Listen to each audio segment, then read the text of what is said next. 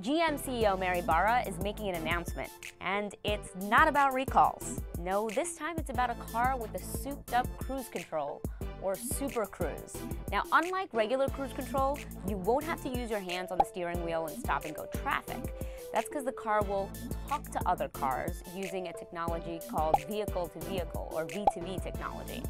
And it'll use some of the features that are already out there, like collision avoidance systems and blind spot monitors. Now, GM is joining Mercedes, Google, and Nissan. These companies say that computerized cars will make the road safer and reduce pollution. That's nice, but most people aren't lining up for this technology the way they are for the new iPhone, let's say. In fact, an overwhelming percentage of people, 89% to be exact, in a University of Michigan poll last month, said they're uneasy about the idea of driverless cars.